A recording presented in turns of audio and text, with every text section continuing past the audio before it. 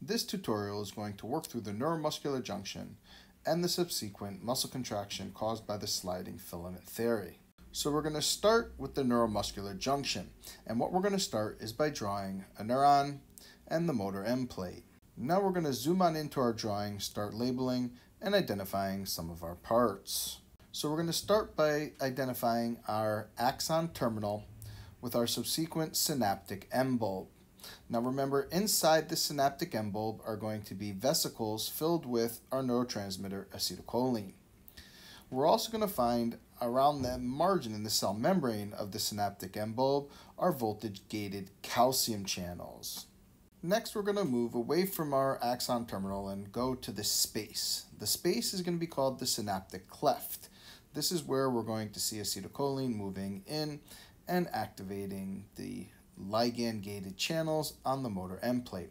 Now, those ligand-gated channels will be designated as our green sodium channels, which when activated will allow sodium to perfuse through the cell membrane of the muscle into the muscle tissue. Now that we have the basic components of the drawing, let's go through what happens with the propagation of an action potential and exactly how we stimulate this muscle through a depolarization event. So let's put it to steps. Step 1. An action potential propagates down the axon to the axon terminal into the synaptic end bulb. Step 2. The depolarization event occurring on that axon is going to open those voltage-gated calcium channels. Step 3. Calcium is going to flood into the synaptic end bulb. Step 4. That influx of calcium will cause the vesicles filled with acetylcholine to bind to the synaptic end bulb cell membrane and exercitize into the synaptic cleft. Step 5. Once in the synaptic cleft, it will bind to the ligand-gated sodium channels, which will open those channels and allow sodium to flood into the muscle tissue.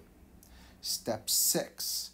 The influx of sodium into the motor end plate will cause a depolarization event, which will continue into the sliding filament theory. So we're going to zoom back out to get a bigger picture of our whiteboard, and we're going to zoom in on the right here and start drawing and identifying all the components of our sliding filament theory. So we're going to start with the contraction cycle. Now with the contraction cycle, we're going to start by drawing our thick and thin filaments, our myosin and actin. Let's start with actin.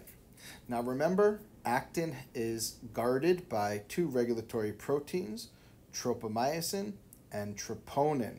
So we're going to draw our double helix looking shape with tropomyosin and actin and troponin. Now to complete our drawing for actin, all we have to add is our myosin binding sites shown in black. Now that we've completed actin, we can move on to myosin. Now, myosin is a contractile protein just like actin.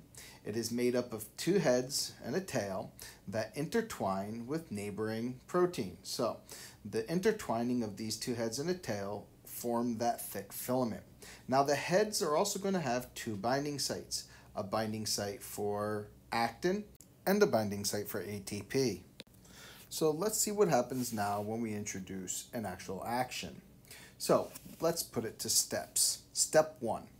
The myosin head hydrolyzes ATP and becomes energized and oriented. Step 2.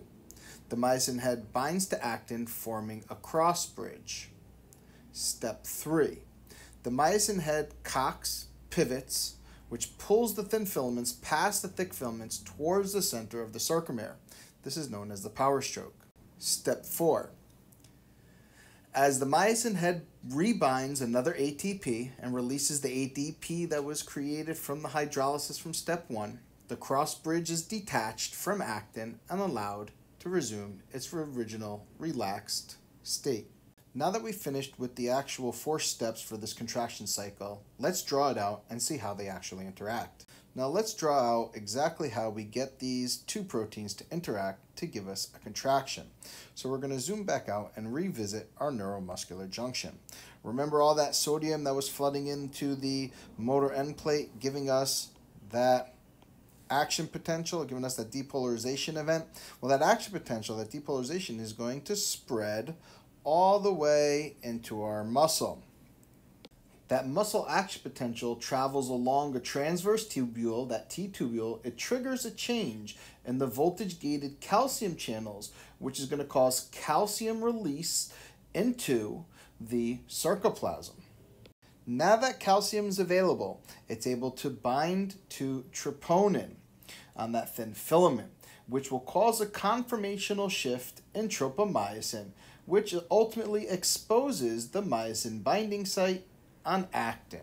Now, once actin is out and not being guarded by those regulatory proteins anymore, myosin head and actin will stick together like a magnet.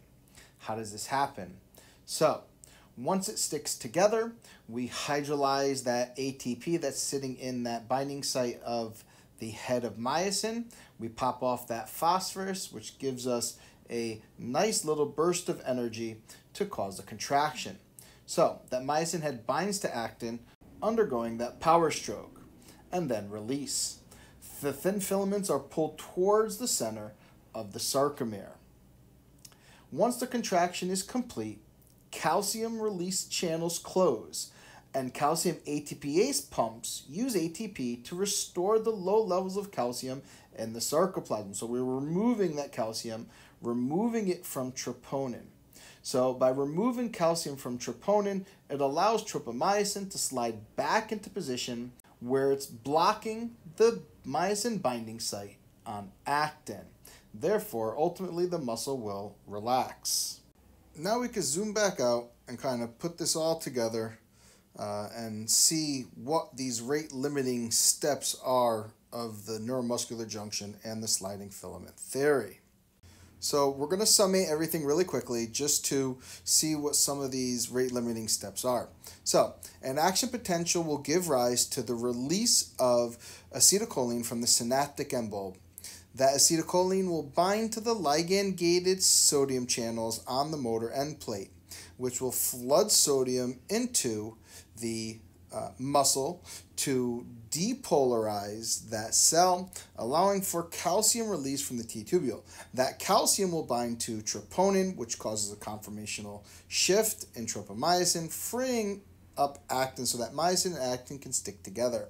Now, those steps that we outlined before, the energizing of the hinge and power stroking of the head, the actin-myosin complex gives us that contraction. So what are these rate-limiting steps? So first and foremost, calcium, right? So here's calcium. Without calcium, we don't get that conformational shift in order for the connection of actin and myosin and the sliding of tropomyosin off. So that's one. Number two, right here, acetylcholine. So acetylcholine is another rate-limiting step. Now, without acetylcholine, without that stimuli from the nerve and that subsequent action potential, we don't get the release of acetylcholine. We don't get the depolarization of the motor end plate, which will not release calcium, so no contraction. Now, when the contraction is over, we need to get rid of a few things. So here's again those rate-limiting steps. Get rid of calcium, which will relax tropomyosin, putting it back into blocking, regulating conformation. The next is get rid of acetylcholine. Now, how do we do that? So one way is through enzymatic degradation, and the enzyme we're going to use is called acetylcholine esterase. So that sums up our neuromuscular junction and sliding filament theory. I hope you found this tutorial helpful.